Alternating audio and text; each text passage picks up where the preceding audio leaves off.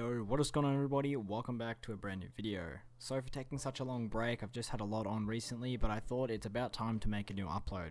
Today's video is going to be focused on tips and tricks and free assets and stuff like that for people who are wanting to learn the manipulation style or are beginners or newcomers to the style. So to start today's video off, first thing I'm going to go over is basically saying that manipulation is one of the hardest styles to get into. So one thing that I would say to everyone that is wanting to get into the style is that you need to have patience, because it is quite hard to understand lighting, shadowing, like perspective. It's just not an easy style to just pick up and master really quickly. It takes time, patience, and lots of practice. So for the first tip, I'm going to give out some of the best places that I find inspiration when it comes to getting sort of the creative juices and ideas and stuff like that flowing for creating an original art piece, artwork, design, whatever you guys want to call it. So the best places that I've found is obviously Behance, being a portfolio website. You see lots of people's work on there. Super big professional creatives are on there. And it's really great to take inspiration and just, see some new artwork and get your own ideas flowing. ArtStation is another really great one. Super amazing artists on there, and especially for manipulation, there is some crazy talented matte painting artists on there.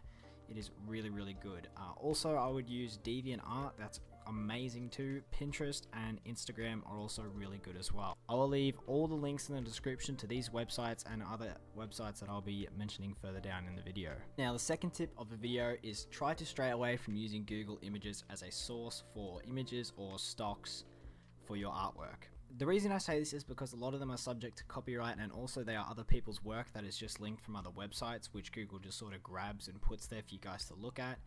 And it's kind of deceiving how you may think it's just a stock image when really it's someone else's work, and then you grab that and try to use it in your own. You know, it's just sort of as an artist myself, I sort of find that like hard to do, like to steal other people's art and then use it in my own to call it like my own art, you know what I mean? So try to stray away from using Google, because one, you could get into copyright troubles, which no one wants to get into, and also you could be grabbing other people's work without even knowing. Now, I'm not saying don't use Google at all. There is definitely some great like things you can find on Google and resources and stuff like that, but just be careful. And when you're going to look for stock images, I would stray away from using Google for that, but Google can be useful for many other things. Third tip of the video is my go-to websites for extremely high quality images that are all royalty free. So these websites I use pretty much daily when designing. First up, we've got Pexels, then Unsplash, Envato Elements. Now, Envato Elements is obviously paid. It's a massive website that lots of people know about, but it is paid, so it isn't free, but it is really helpful, and I would highly suggest it if you guys can save up some coin and invest into it, because it is a great investment. Obviously Google as well, but I don't use that as much, so that's more of like just a pretty obvious one, but I don't use it like crazy amounts. Texture Labs and Pixel Bay. All the links to those websites will be down in the description. Another tip for you guys is to always make sure that your layers are made as smart objects. I cannot stress this enough, as this was a mistake that I made earlier when I was beginning in manipulation, is I left my layers rasterized and didn't make them smart objects. So when I would move, resize, or warp, anything like that, it would instantly just wreck the resolution. Like, it completely ruins the resolution of your image, and it just looks horrible, and you can't go back, and it's just, it's horrible. It sucks. So the best thing to do is keep smart objects on pretty much every layer, as they hold resolution better. You can hide and change layer styles from layer to layer. There's just so many more advantages to having it as a smart object. If you guys don't know how to do it, I'll just show it now. Super easy. You just right click, go convert to smart object, and you are literally done. This little object will pop up in the bottom right corner of your layer, and then that is it. Now, everyone knows that lighting is a huge part of manipulation.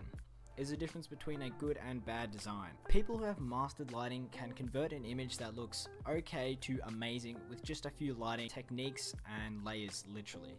So my go-to for lighting is the hue and saturation adjustment layers. The reason I say hue and saturation is so good is because, one, you can change the hue of your colors, so you can go back and forth and go from a red to a green to a yellow and just change it back constantly.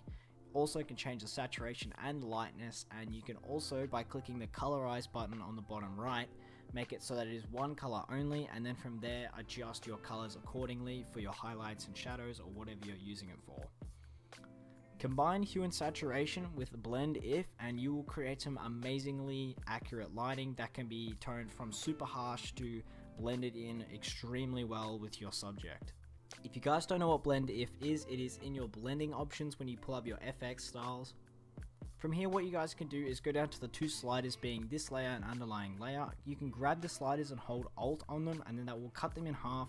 And from there, what you can do is drag them up and down, either making the shadows disappear or the highlights disappearing on the underlying layer or the layer that you are on.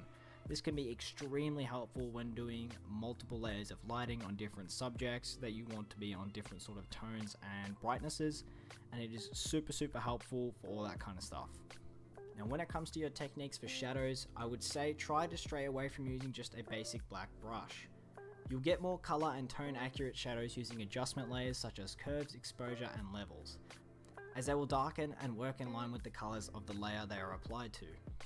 So I hope you guys have enjoyed this video. If you did, make sure to leave a like and a comment if you guys would like to see more videos like this.